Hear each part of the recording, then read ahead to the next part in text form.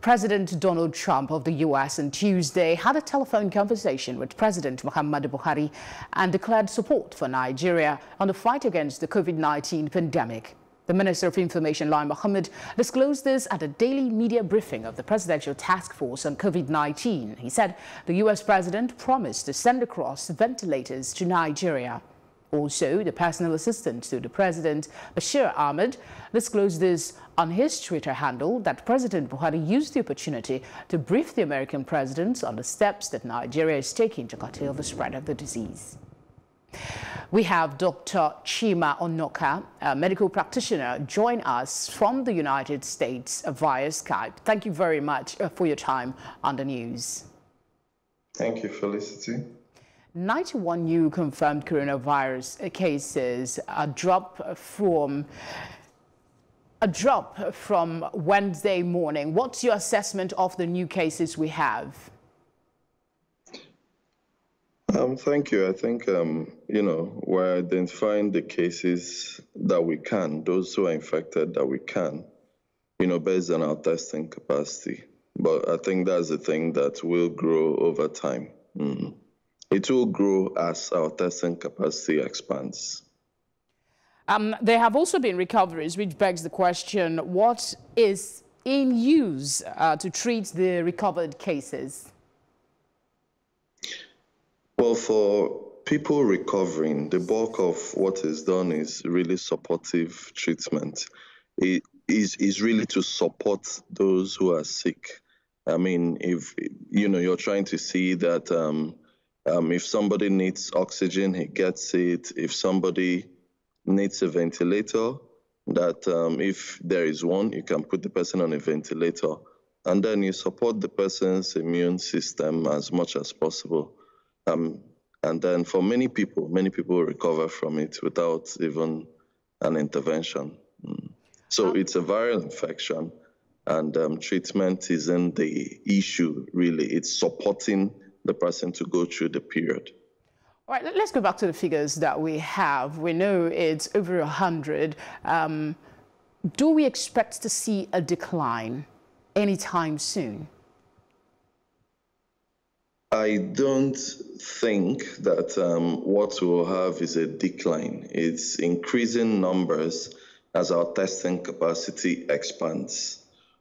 A lot of people have the infection, and what the testing does is to detect them.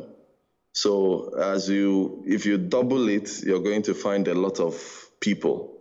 And that's why there's always that issue about what is the capacity and how many people we have tested.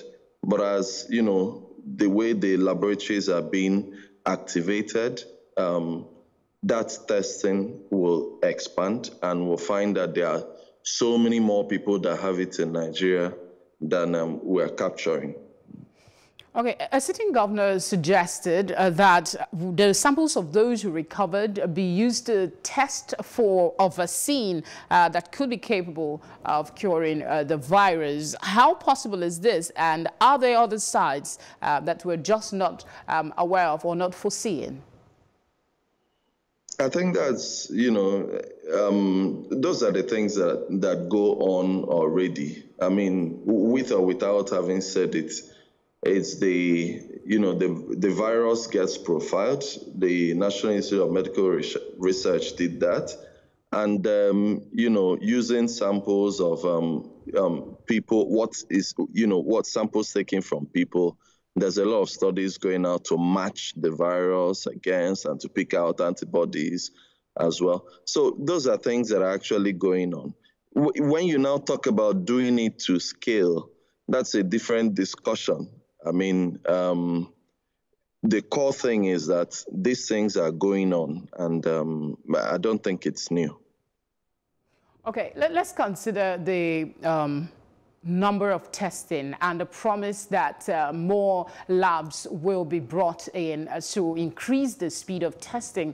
Do you think we're maybe a little too slow, and how can they go about ensuring that we get more of this testing laboratories? Yes, I think the core challenge, from my understanding, has been the logistics of getting it. And then, people also not, feeling strongly about reporting that they have a problem. And so maybe because of the stigma, some, people have attached quite some stigma to it. But I believe that, with the laboratories that are expanding, we can test more. Two, as the kits increase, we will have opportunity to test more people. But then a critical part, I believe strongly, is that our testing needs to go to where people need them, where we meet people. You see, the symptoms of COVID are like, they're just, it's just revealing itself every day. Increasingly, even like the way people feel when they have malaria. So that means that every facility that we have is a place where anybody can go because of symptoms that are related to COVID-19. And so it's difficult to say exactly what is happening. So that is why I believe that the health system's approach to it is by having where healthcare is offered. We have lists, for instance, for the government facilities. We also know where the private facilities are, especially through the Association of General and Private Medical Practitioners of Nigeria. And then even governments like Lagos State have a list of the private facilities that are there. We need to find a way to get them involved in this. Otherwise, we will keep having a spread, and we'll have to, it becomes more difficult. Let's take your thoughts quickly on the lockdown situation. It's going to be till Monday, and then there will be a gradual relaxation of this lockdown. Apparently, the effect on the economy is really, really high. What's your take on the decision of the Nigerian government to go ahead and gradually reduce the strictness of the lockdown, especially with arguments that we were too quick to copy and paste approaches from other parts of the world?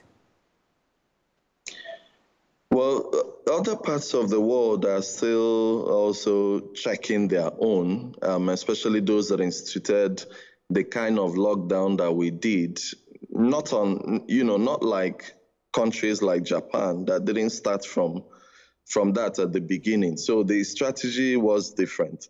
So we have the lockdown, and then we have people need to wait based on the government's orders. But we also know all of those challenges, and especially to the economy, and it's a big issue.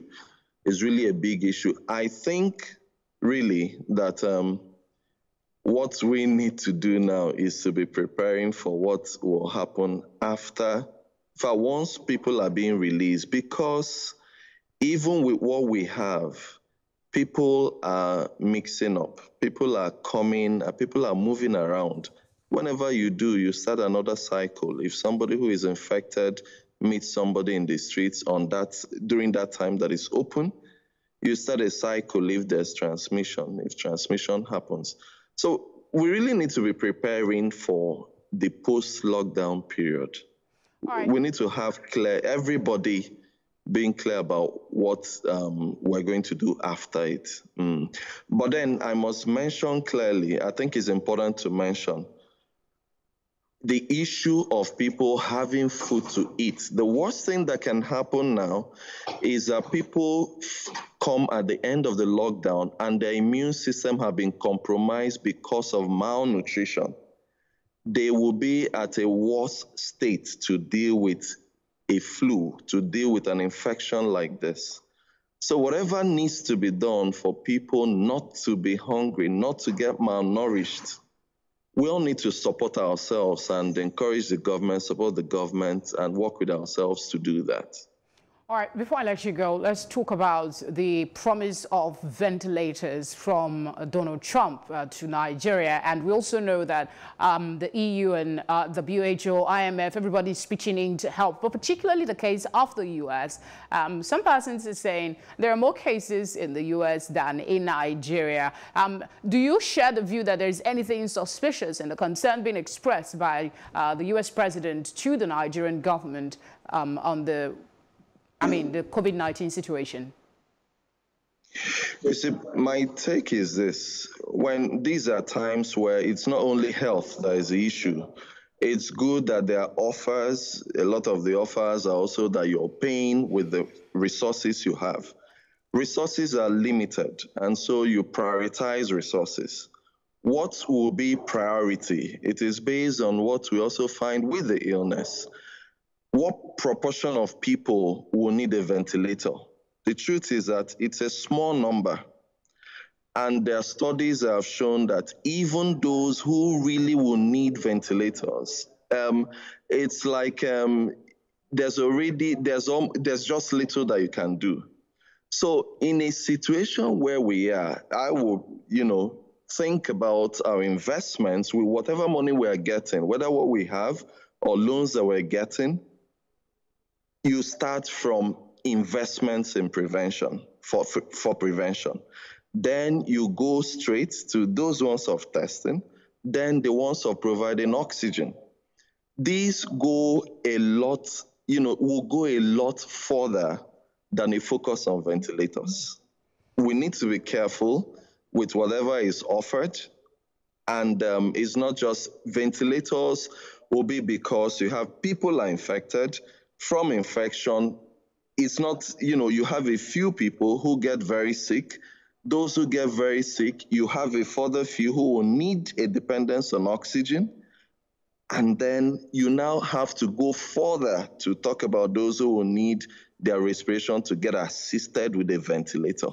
Those are the things that will determine where we make our investments. And then, so it should tell us clearly what we should do as a country in response to this. All right, Dr. Chima, thank you very much for your thoughts on the news. Thank you very much, Felicity.